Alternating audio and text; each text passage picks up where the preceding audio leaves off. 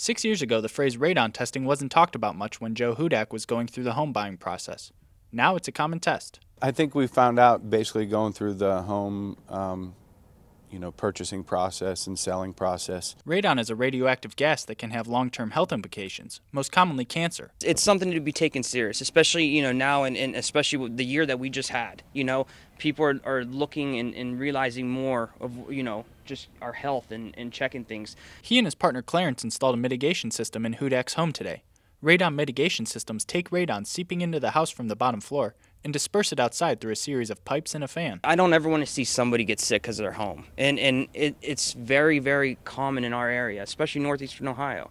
It's the second leading cause of lung cancer in the United States. So, it is a big deal. Since the home was recently purchased, Hudak said he wasn't too worried about the health effects because he knows they're long-term. But he's happy it's done. Sense of security that, things have been taken care of and we can feel safe.